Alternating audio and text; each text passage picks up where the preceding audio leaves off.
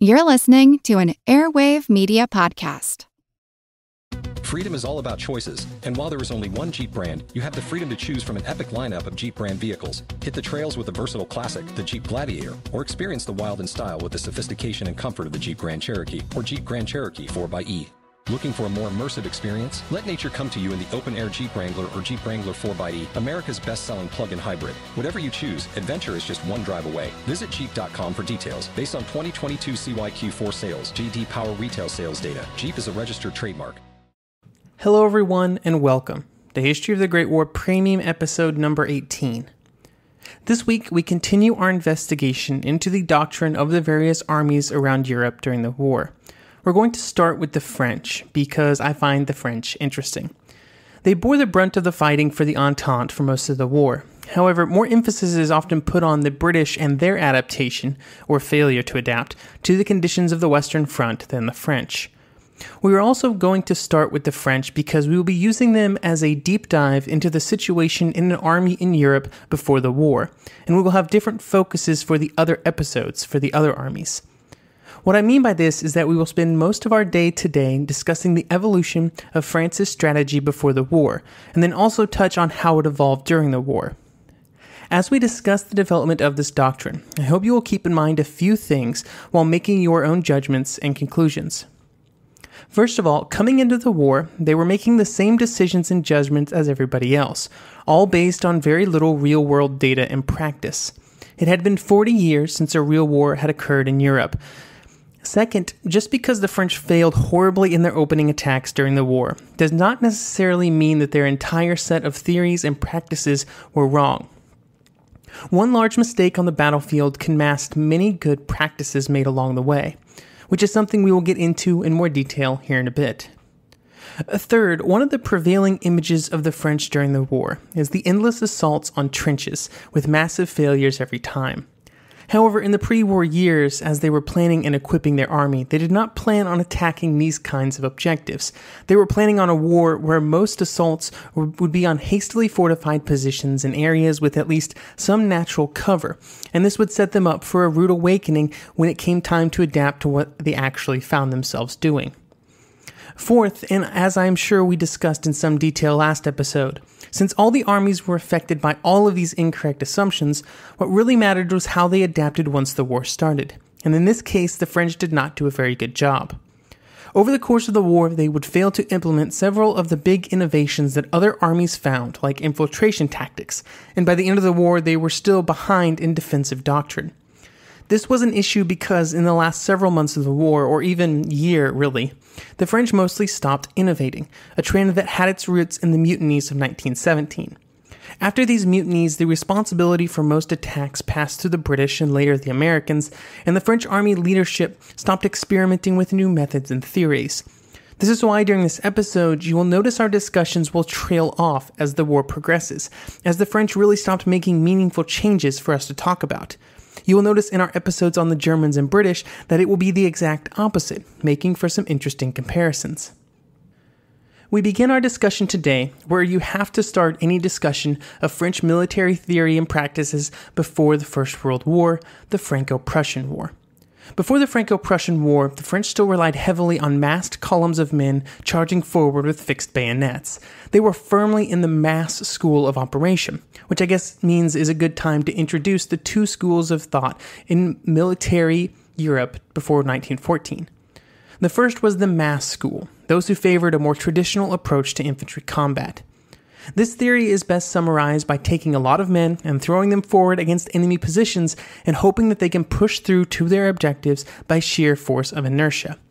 The thought was that if you had enough men who were willing and able to push through with their attack, they could simply overwhelm the enemy with their bodies.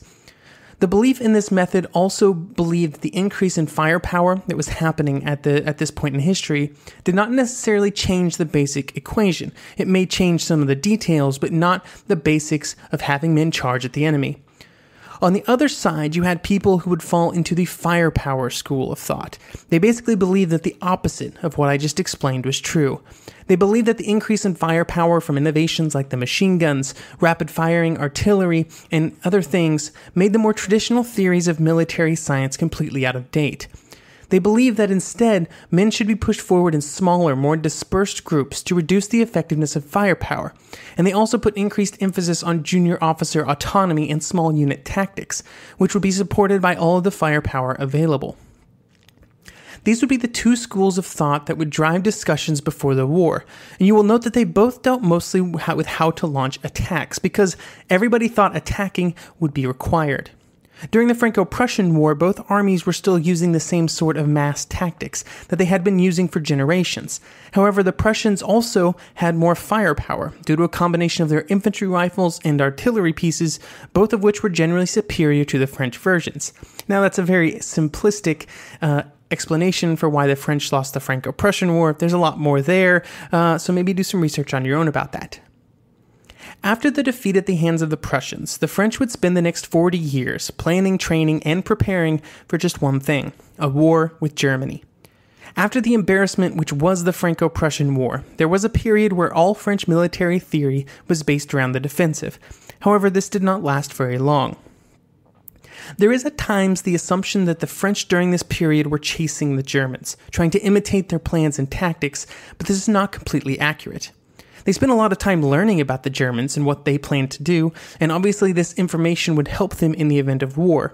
However, they did not believe that the Germans were necessarily superior in their theories and plans, and should be imitated, even after their good showing in 1870. Until around 1911, there was an emphasis on something called the defensive-offensive pattern. At its most basic level, this meant that the French, with their smaller population size and possibly slower mobilization schedules, would be forced on the defensive early in a war. However, as soon as the German advance had spent its strength, then the powerful counterattacks would begin. They never wavered from their idea that while firepower, especially as it increased, would cause casualties, decisive results would still come down to infantry assaults. It would be these infantry assaults that would drive back the Germans back into Germany, hopefully, and win the war. I find this defensive-offensive approach interesting because it's almost exactly what happened in 1914. Sure, the French first attack would fail, but then they would be forced back on the defensive until the German attacks were spent, at which point they would then attack over the course of the next several years. An interesting counterfactual would revolve around what happens if the French did not launch any attacks at the beginning of the war, but instead stood on the defensive, avoiding all of the casualties, which numbered in the hundreds of thousands, that they suffered during their attacks. Central to the evolution of military thought during this period was the role and effects of the growing firepower available to the armies. The proponents of mass pulled heavily from historical tradition for their beliefs. However, over the last few decades of the 19th century, even they were forced to take a good hard look at some of the advances in technology. At the beginning of this time period, the volume of fire that could be generated was dictated by infantry with rifles, but even those were getting better, with more distant engagement ranges and much more accuracy. Because of this and other advances, the French actually began a slow and steady movement away from strictly massed infantry attacks, and instead began to focus on ways of mitigating the advantage that an enemy would gain due to its firepower.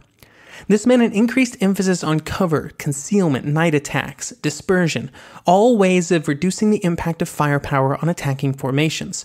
I think that this is an interesting development because this represents a curve away from where the French were in 1870, and then also a different spot than where they would be in 1914 for reasons we will discuss here in a bit. I have not yet mentioned artillery, something that has played a central role in our podcast since the very first episode, because the French really did not discuss it that much either, at least in their infantry regulations. There were very few references to artillery in the French infantry regulations of 1900, preventing a standardization of how the infantry and artillery should work together on the battlefield. This would all begin to change in 1897 with the introduction of the famous French 75mm artillery gun. Part of the reason that this caused a change in the French regulations was that before the 75 which was introduced, the artillery was, for lack of a better term, rubbish. Since the French had been using the old-style cannon without a recoil mechanism, which had to be re-aimed after every shot, it greatly reduced the amount of effective fire that could be laid on a given target. Many theorists at this point considered a battery of machine guns to not just be better than a battery of artillery, but better by a factor of around 9 to 1, which is a lot. This prevented the artillery from being a truly useful tool on the battlefield, but this would change completely with the 75. Over the course of the 10 years before the war, the French would become extremely confident in their 75s. They believed that its ability to rapidly lay shells on a given target, through the utilization of its recoil mechanism and breech loading, would allow it to rule the battlefield.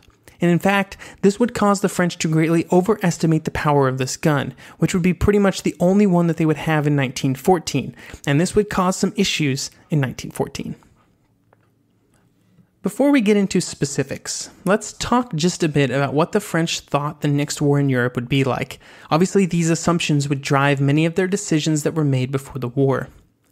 The French firmly believed, and they were joined by other countries in this belief, that the next European conflict would be short and would probably be decided by the first few battles.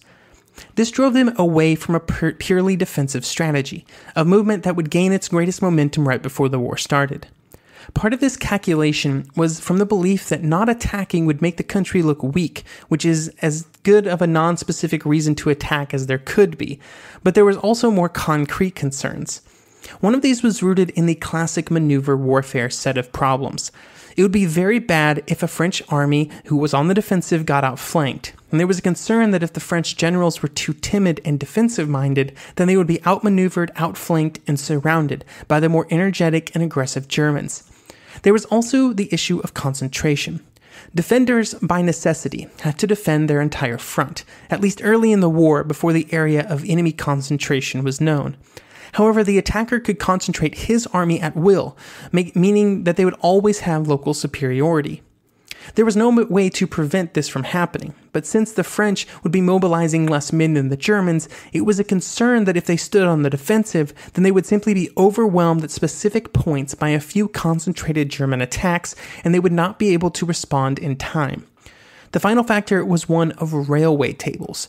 Due to the complexity of mobilizing the ever-growing European armies, the railway timetables continued to get more and more complex. This meant that if an army wanted to be as efficient as possible when getting men to the border, they needed a very rigid plan to do so, and these could be planned literally years in advance.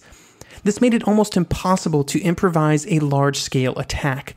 The Germans would use this excuse when they wanted to invade Belgium in 1914.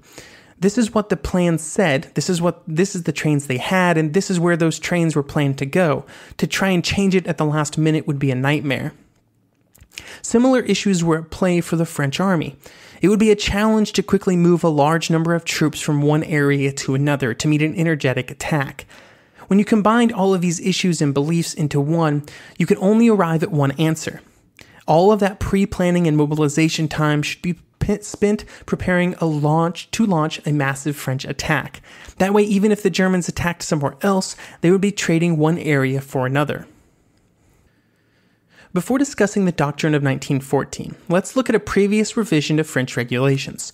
For the purpose of this discussion, we will be looking at the French 1895 regulations, which is a good snapshot of what the French regulations looked like in a time before artillery and the offensive à la trace, which became to take over French policy before the war.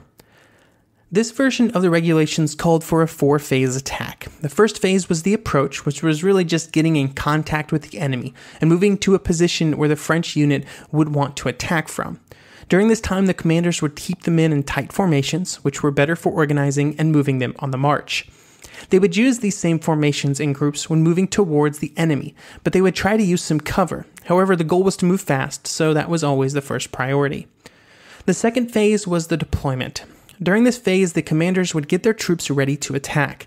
They were not supposed to do this until their men could return fire against the defender, a distance that lengthened in the late 19th century, basically every time a new rifle was introduced.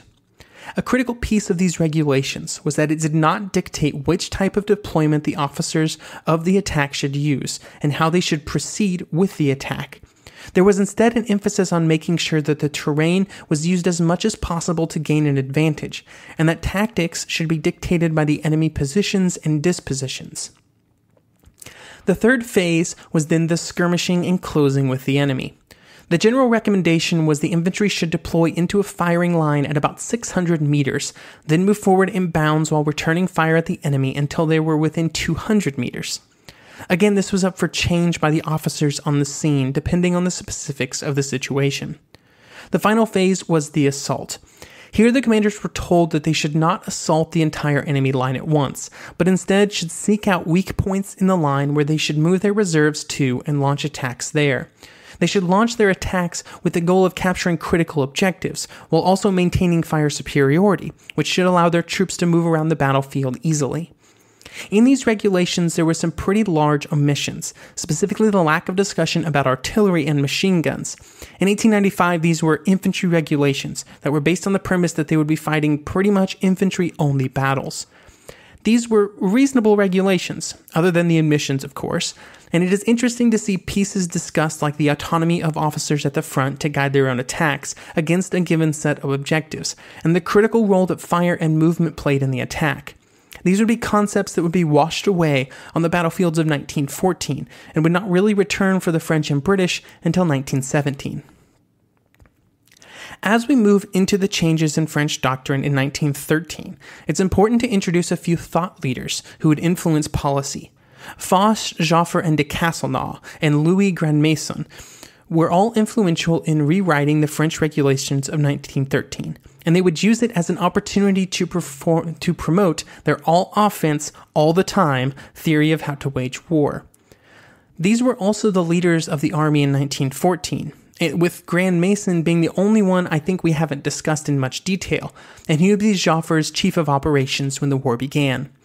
While these regulations were adopted by the army, and they sought to indoctrinate all of the officers, it was not universally seen as the correct move. Many generals were hesitant or mistakenly misinterpreted the regulations as written, which would cause problems.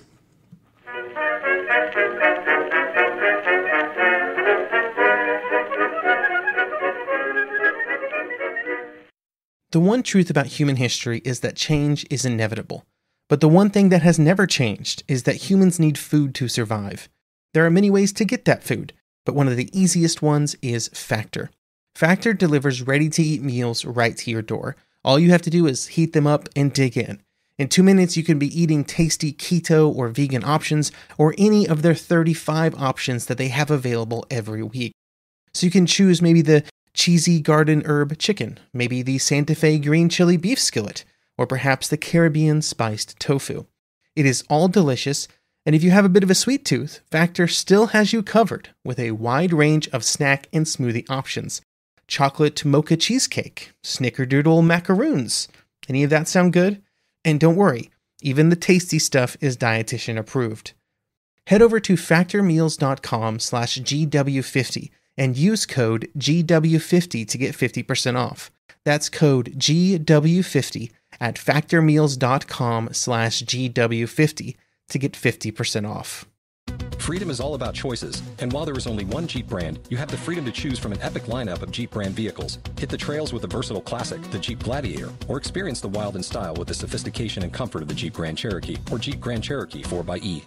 Looking for a more immersive experience? Let nature come to you in the open-air Jeep Wrangler or Jeep Wrangler 4xe, America's best-selling plug-in hybrid. Whatever you choose, adventure is just one drive away. Visit Jeep.com for details. Based on 2022 CYQ4 sales, J.D. Power retail sales data, Jeep is a registered trademark.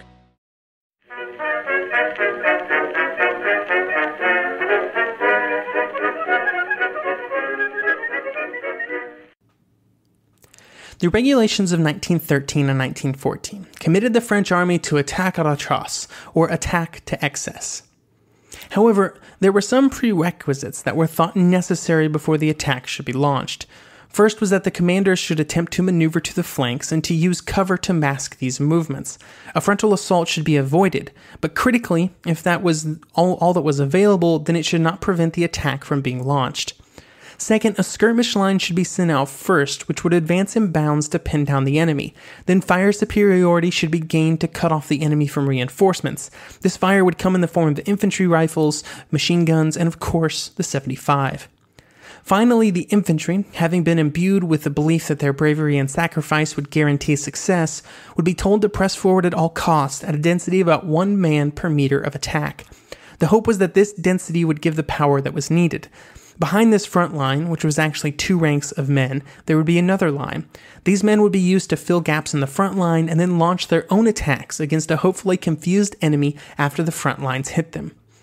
While all this would be happening, the artillery would be firing in close support of the infantry, using direct fire, with the goal of disrupting the enemy line of resistance and making it as unpleasant as possible for them to continue to fire on the attackers.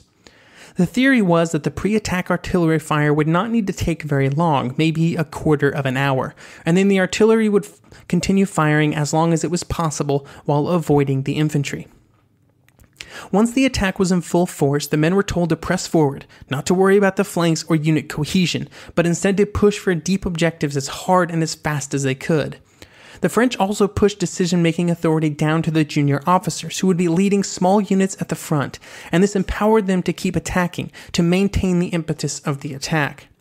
The crazy thing about these regulations, as written, was that they were decent if the assumptions under which they were built on were true. If the artillery was sufficient to disrupt the enemy, if the enemy was not strongly fortified, if the infantry moved forward in a reasonably dispersed manner with multiple lines to keep the attack going. And critically, if they were able to punch through the first set of enemy defenses and keep going independently. If all of these ifs happened, then the attack would look a lot like the German attacks later in the war. Unfortunately, these ifs would not end up happening in 1914. In these theories, there were some good bits, but there was a difference between having them on paper and putting them into practice. To explain why this was so difficult, we have to take a step back and look at the French army in 1914. The French army was made up of 2-year conscripts. This was a system that was put in place by the 1905 military service law, and while there was some discussion of expanding it to a 3-year enlistment, it was not done. Because of the short time that the conscripts were in the army, the men that were in a normal active duty French unit were often made up of more than 50% first-year trainees. For example, in an infantry company that would have 225 enlisted men and just 7 career officers, this meant that 120 of those men might be in their first year, and even the officers would have widely varying levels of experience and knowledge. The final part to consider is that very few of these men had any level of any real battlefield experience. This made it difficult or impossible to pull off the complicated skirmishing, reinforcing, and attacking maneuvers that were required for the French tactics to succeed. Even in peacetime maneuvers, when theoretically the army had the best chance of performing well, men and officers for most units were found to be severely lacking and unable to consistently perform the concepts set forward in the regulations. This would be noted in the 5 years before the war, with even the last set of fall exercises in 1913 showing the same failures that had been happening for years. The inability to use the doctrine that was set forth caused many problems in 1914. Many French officers, due to a lack of training and knowledge, took the easy pieces of what they were told, attack at all costs, attack and eventually you will win, and discarded the more difficult pieces like maneuvering, covering, flanking, achieving fire superiority. It is very possible that this reduction in tactics down to their most basic level was just as responsible for the French failures of 1914 as the actual doctrine was. Then there was a tendency of officers, when in a stressful situation, to pull more power and knowledge towards them instead of out and empowered to their subordinates. When push came to shove, officers wanted men closer, under more control, not spread out and on their own. This was true at all levels of command, although it manifested differently at each level. I do want to make it clear that I do not actually blame the frontline officers and men completely for reducing the tactics in this way. Since it was done at a mass level in almost all units, it can only point to mistakes made by those higher up in the chain of command, both in instruction and training. But of course, the regulations were not blameless for the failures. There were contradicting facets of the doctrine set forth to the army. It both tried to acknowledge the critical role of firepower on the battlefield with the skirmish lines and attempts to achieve fire superiority, while also making it clear that the shock value of the infantry assault would still win the day. This just made it worse for the officers trying to interpret it. Before we move on, I want to touch briefly on the bayonet. The bayonet is a weapon that is associated with the First World War in a very negative way, with the mental images of men going over the top with bayonets on their rifles to die to machine gun fire, seeming to take up a lot of public mind space. The question, of course, becomes, was it a viable weapon during the First World War? And if not, why were so many countries still using it?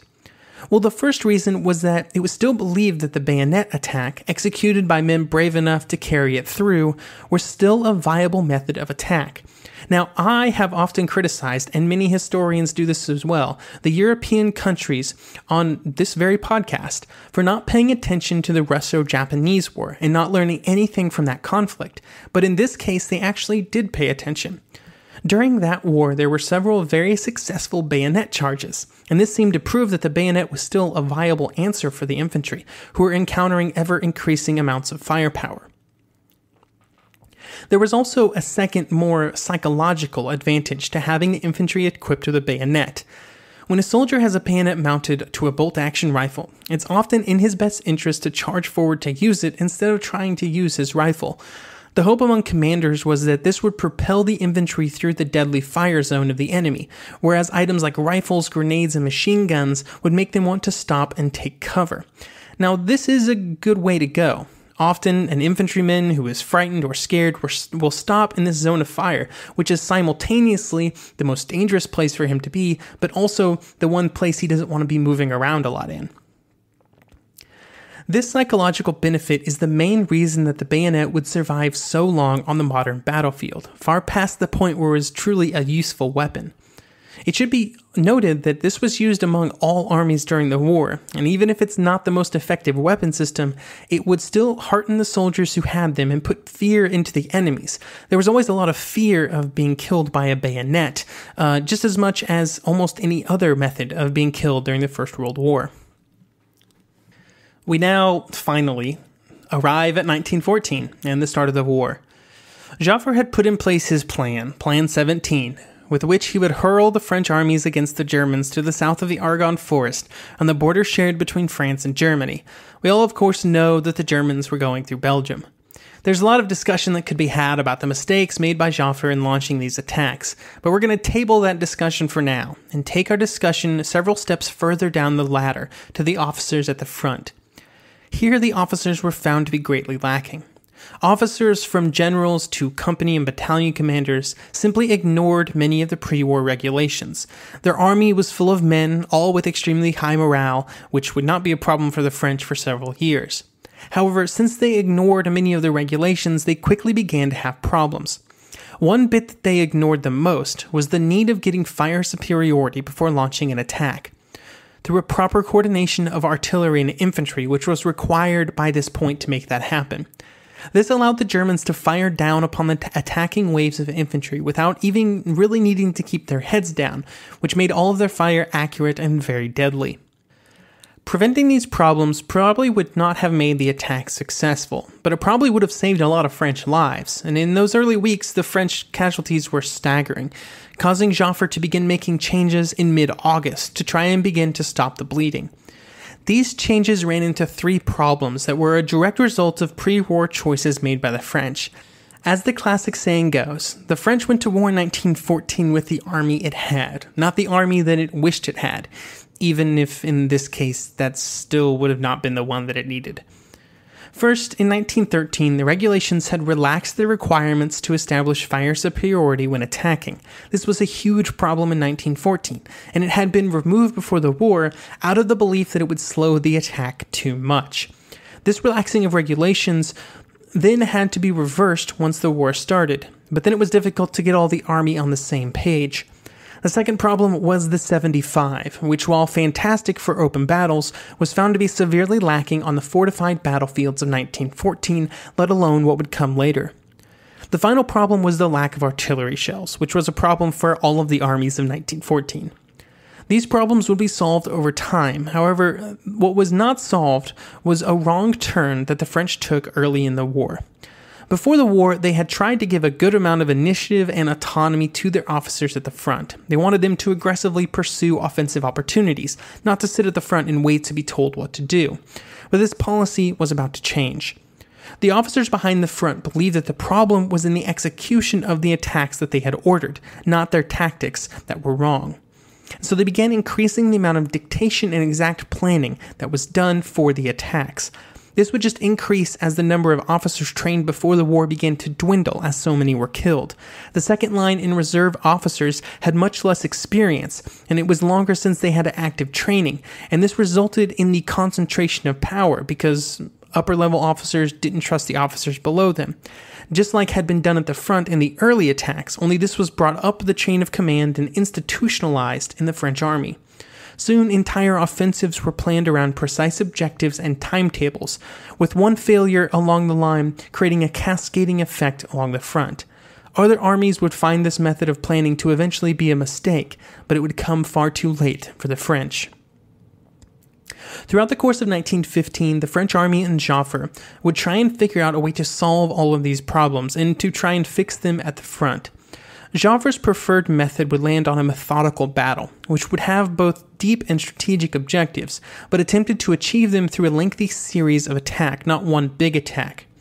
This concept would be implemented through a series of changes throughout the year, and this process would begin on January 2nd, with a memo that was sent out to all commanders. Within this memo, Joffre encouraged his generals to meticulously plan their battles and to attack on a wide front. Now, we know that this was the wrong path of innovation to go down, but over the next 3 years, the French would try time and again to execute this style of attack, slow, methodical, on a wide front. What they would find is that there was just no way to keep an attack going, no matter how much they scaled up the number of men used or the amount of artillery they had, they just ran into the same problems.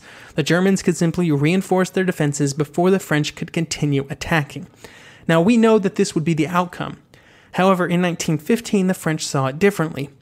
At Artois and Champagne throughout the year, they saw that sometimes, if they used enough artillery, they could make a little progress. But if they used more artillery, they could make more progress. With these bits of data, the way forward seemed obvious. Just keep scaling up the artillery, and the gains would follow. Unfortunately, this was not correct.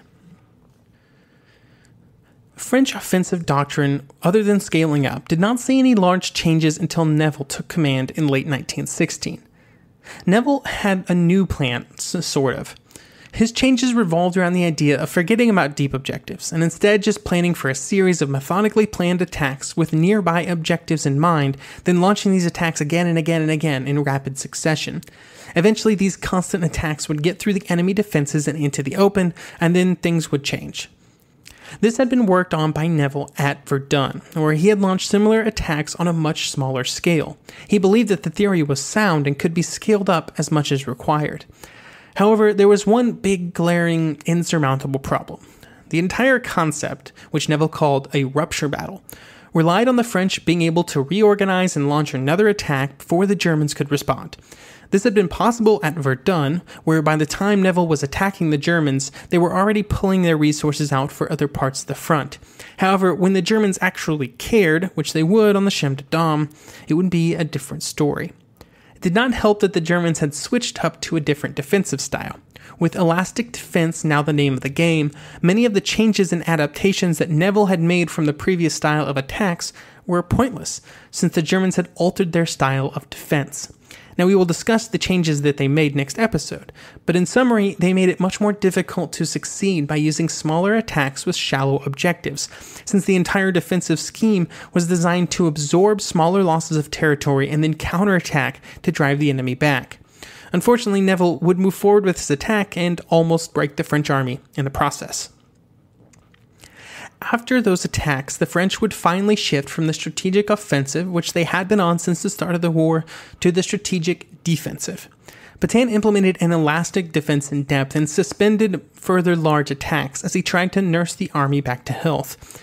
The French would experiment with concepts like assault troops, which were all the rage in 1918, but it would not be something that they would implement on a large scale. Essentially, the French were about fought out by 1918, and they were now moving into a support role as the British and Americans took over the main role of attacking on the Western Front. This change was necessitated by the fact that the French army strength at the front had fallen from 2.2 million to 1.6 billion men in 1918. So instead of launching more operations, the French took it upon themselves to equip the American forces now arriving in large numbers, and this occupied a good portion of French equipment output for the year. To summarize, the French had come into the war with an idea of how to fight it, and they had been somewhat correct in these ideas. There was an emphasis on small unit autonomy and the movement of control as far down the chain as possible, and then this would be coupled with the goal of achieving fire superiority to create an environment where an attack could be successful.